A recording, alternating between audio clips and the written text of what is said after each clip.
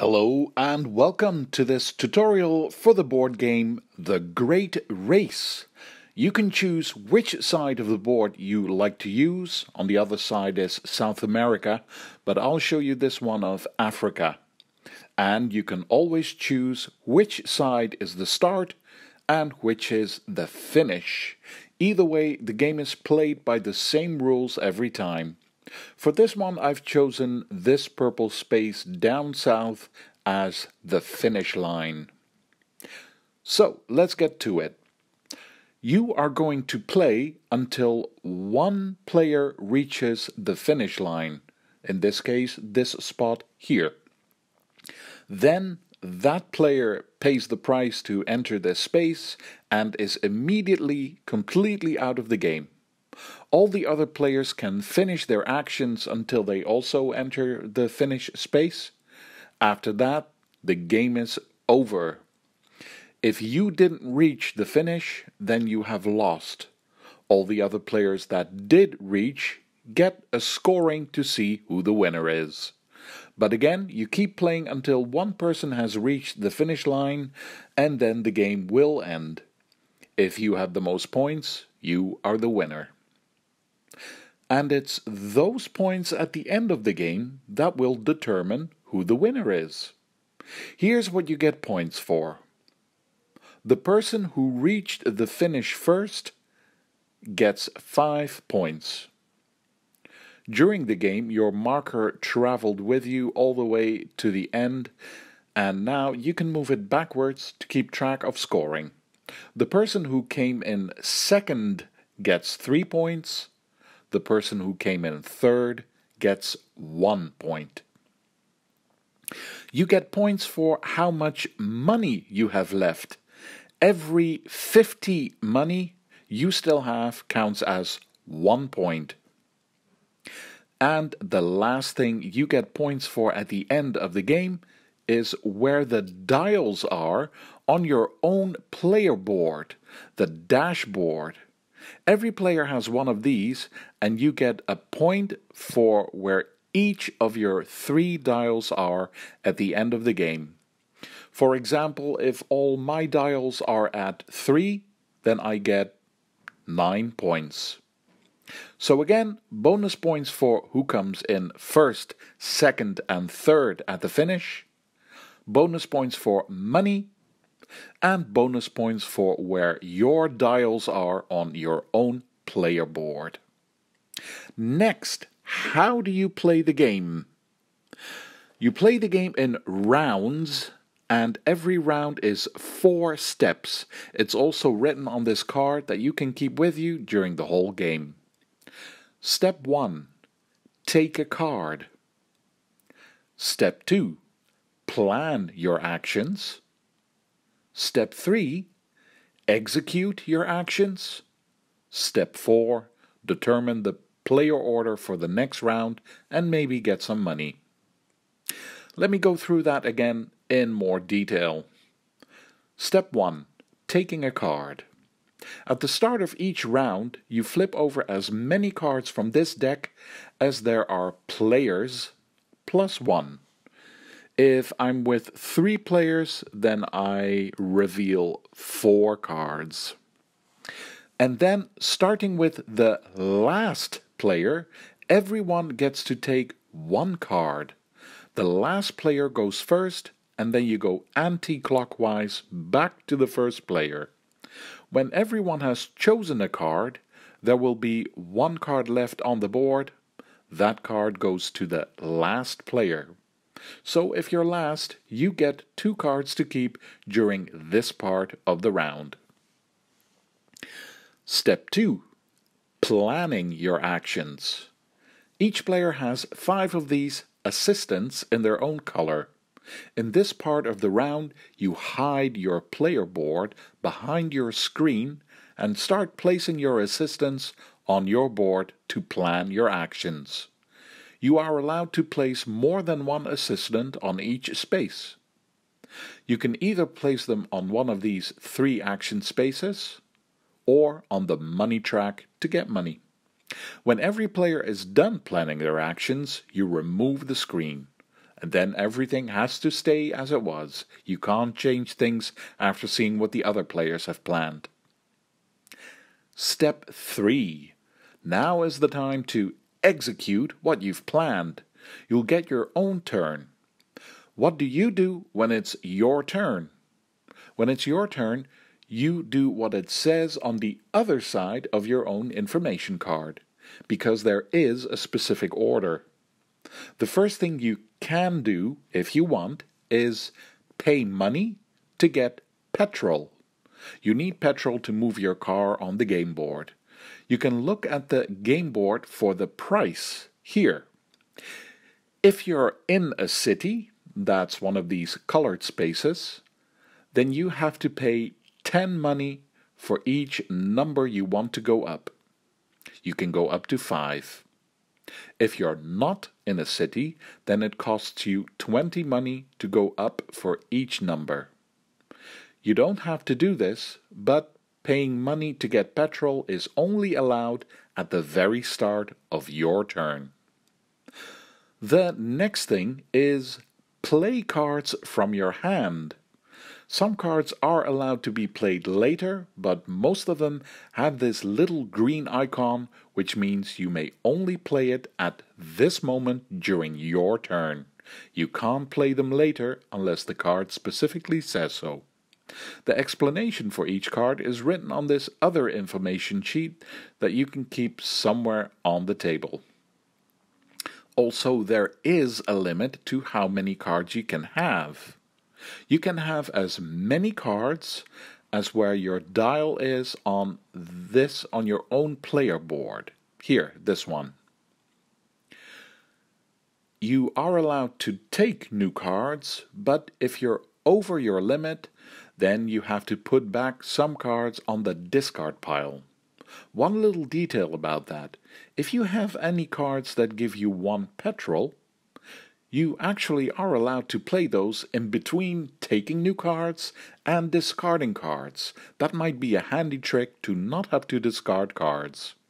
Anyway, the first thing you can do during your turn is use money to buy petrol, and after that you can play cards from your hand and get whatever they give you.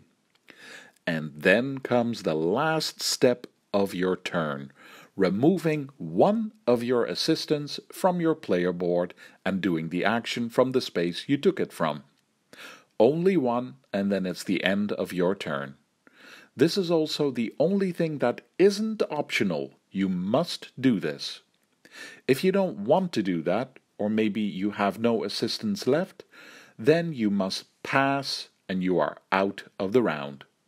You are allowed to pass if you still have assistants on the board, but you just can't use them anymore. Don't forget, you don't just go around the table. The player order is going by how the player tokens are placed on this track up here. I'll explain the actions in a moment, but this is what you do when it's your turn. Maybe buy petrol, maybe play cards, and then always remove one assistant to do the action. When all the players have passed, this part of the round is over. Before I explain what each action is, let me finish up what a round is. Step 4. Determine the new player order. Since this is a race to the finish, you'll be moving your own car on the game board.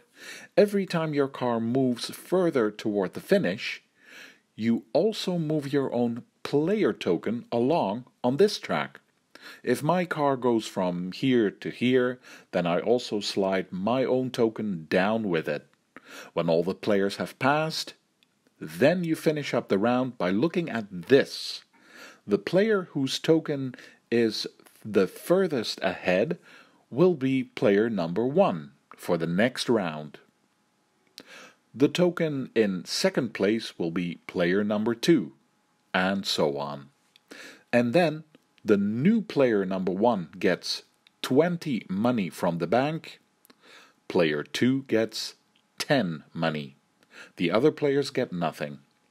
And if you're playing this with only 2, then only the first player gets money. So again, you finish up each round by looking at who is the furthest on this track and make a new player order up here.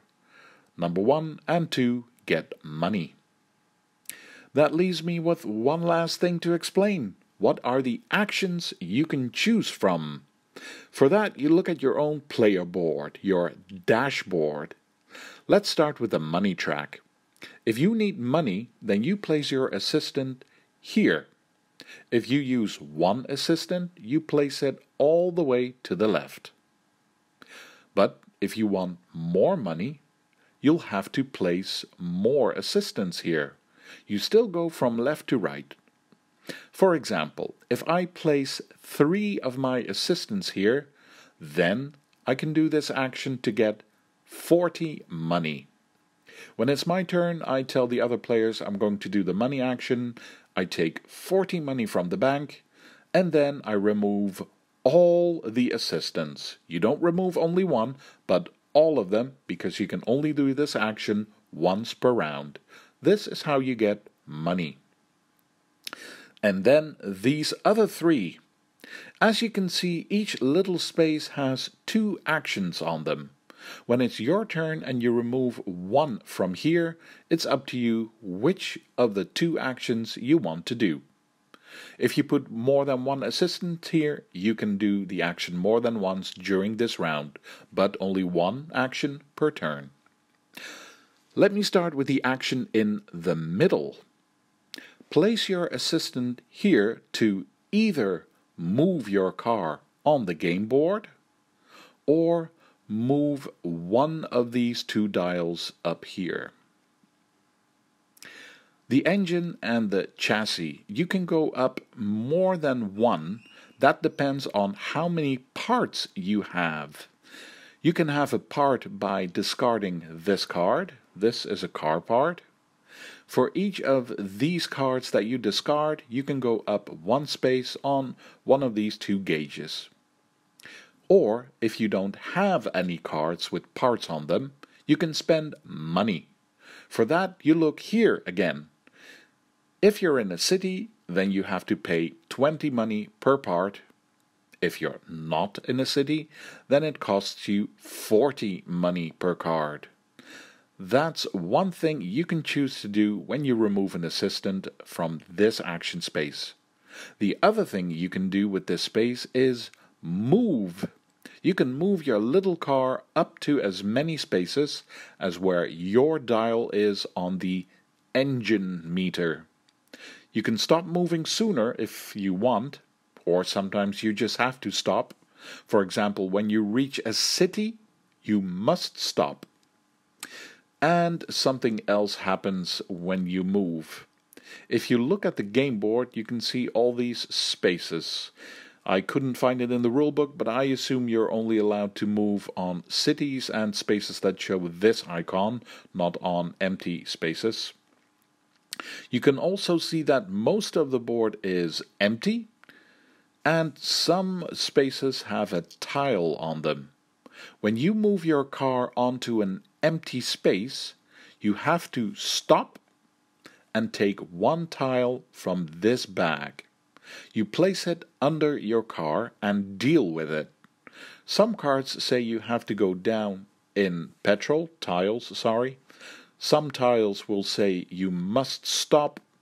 It will say so on the tile. If you can't find the information on this card, then you can always check the rulebook for what an icon on a tile means. This is what you do when you move onto an empty space. But it's also possible that there is already a tile in front of your car. Maybe you put it there, maybe another player placed it there. It doesn't matter, you can move onto it. And then again, you deal with it. You must do what it says on the tile. And don't forget, you can't move more steps than where your dial is on your engine gauge. So that's this action. Either move up the dials or move your car. Then the one on the left. Put your assistant here to either get 1 card from the deck or take 2 tiles from the bag and place them on the board. You know what taking a card means, and you also know what these tiles are for. When you do this action, just grab 2 from the pouch and put them on the board. But there is a rule for that. You can't just place these tiles anywhere you want. You have to place the first one next to where your car is, and the second one next to the first tile you placed. The last action space, this one on the right. Again, there's two things to choose from when you remove your assistant from here. The first one is remove a tile that is next to your own car. Only one that is next to you, not just any tile. And you don't put it back in the bag, it goes out of the game. The second thing you can use this action space for is to ignore a danger icon that is on a tile. And as you can see, it has a little lightning bolt next to it, just like there is on the petrol card. This is one of those cards that you can play at any time. So that also goes for this action. When you have an assistant here, you can actually remove it whenever you want. Normally you can only remove one assistant per turn, but if you are moving your car as an action and you reach this tile that has a danger icon, you can remove this assistant to just keep moving. But that's it. Those were all the actions. Just a few details. You can play the game using these characters. They have a special ability that is active for the whole game. Just check the rulebook for what they do. It's very simple. Another thing is these spaces on the board. You are allowed to put your car on a boat, pay the price, move your car all the way along the line, and pay petrol when you reach the next space. The last thing is these dark spaces on the board. If you step onto one of these spaces, you have to pay one more petrol extra than what it will say on the tile that you've placed there. We're done. This is how you play the Great Race. I hope you feel like you have a good sense of how it goes and that you'll enjoy playing it. Thank you for watching. Feel free to leave a comment and see you for the next one.